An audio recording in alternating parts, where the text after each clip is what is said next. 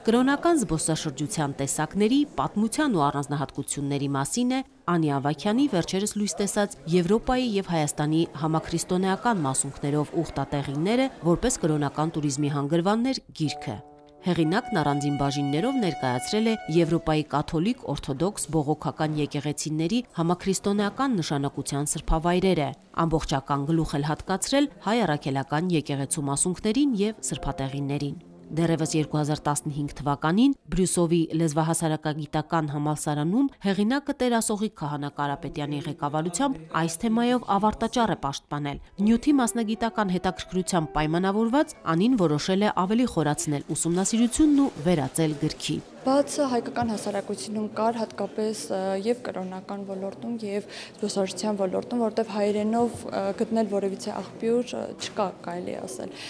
Հիմնականում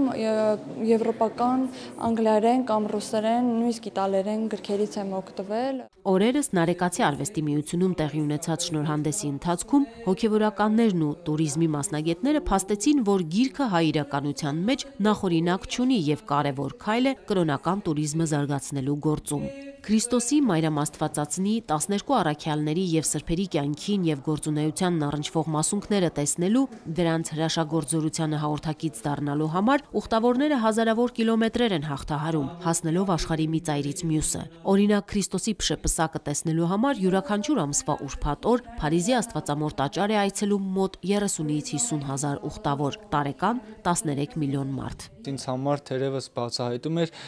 Հիսուս Քրիստոսի օրորոցը, մսուրի օրորոցը, դա մի փայտաշեն փոքրիկ մի մասունք է,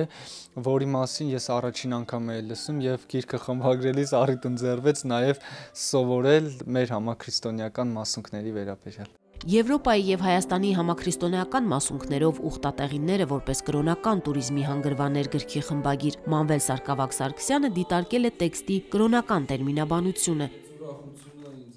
Գրքի լույս ընծայման առիթով հեղինակին շնորհավորեց և ներկաներին իր օրհնությունը բաշխեց Տավուշի թեմի առաջնորդ Տեր Բագրատ եպիսկոպոս Գալստանյանը։ Հոգևոր երգերով օրը տոնական դարձրեց Արարատյան հայրապետական թեմի Սուրբ Աննա եկեղեցու Գանձեր քարաձայն երգչախումբը, որի հիմնադիրն ու գեղարվեստական ղեկավարը Հայաստանի Հանրապետության զինված ուժերի գնդերից Վոլոդիա Սարգսակյանն է։ Լուսինե Բալյան, Հարություն Տոլանյան, Եկեղեցական կյանք։